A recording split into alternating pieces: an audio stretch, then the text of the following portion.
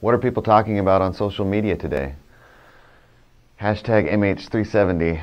Debris found off the coast of Reunion Island in the Indian Ocean is being examined to see if it is related to the 2014 disappearance of Malaysia Airlines Flight 370. Hello, I'm David Erickson and this is the 406, and now here are the top statewide headlines at this hour. The wildfire that has burned 3,170 acres in Glacier National Park was likely human-caused, the National Park Service said today. In a written release, Glacier Park officials asked for the public's help in investigating who started the Reynolds Creek fire and how it was ignited. Initial evidence suggests that the Reynolds Creek fire was caused by human actions. Crews are working to restore power to Glendive after a severe thunderstorm with up to 120-mile-an-hour winds knocked out much of the city's power. Powerful straight-line winds damaged buildings, tipped over grain bins, and flattened power lines Monday night. Wind speeds were measured at 90 miles per hour before the measurement instrument was blown off the roof of the airport and an airplane hangar was destroyed. Burlington Northern Santa Fe has a green light to speed through Miles City at up to 60 miles per hour, and the town isn't happy.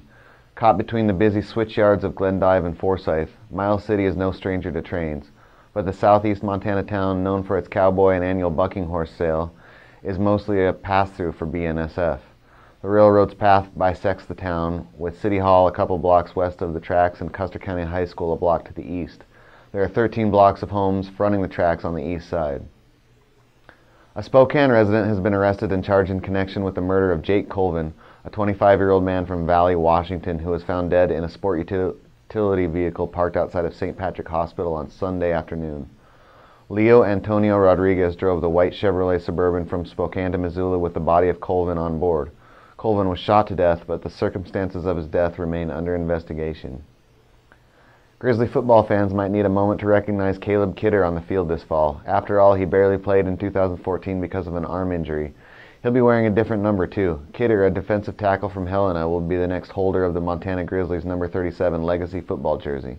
A redshirt junior, Kidder takes the most heralded number in Montana football from graduated defensive end Zach Wagenman. That's it for the 406. Subscribe to our The 406 Video YouTube channel and tell us your thoughts about the show in a comment. Have a great evening.